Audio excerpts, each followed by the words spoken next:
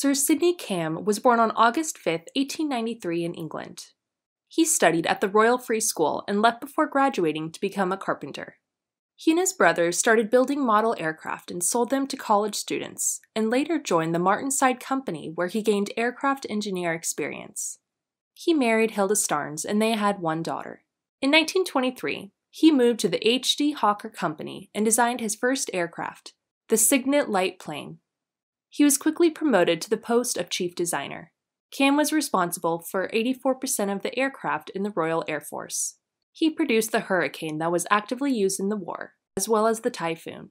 Camm continued to produce wildly successful aircraft such as the Sea Fury, the Hunter jet fighter, and more. His P-1127 fighter was deemed outstanding by the Royal Air Force's standards and was flown in the squadron service. It became the first vertical takeoff and landing fighter in the world. He was knighted in 1953 and died on March 12, 1966. Sir Sidney Camm was one of the most famous British designers whose aircraft aided in several wars.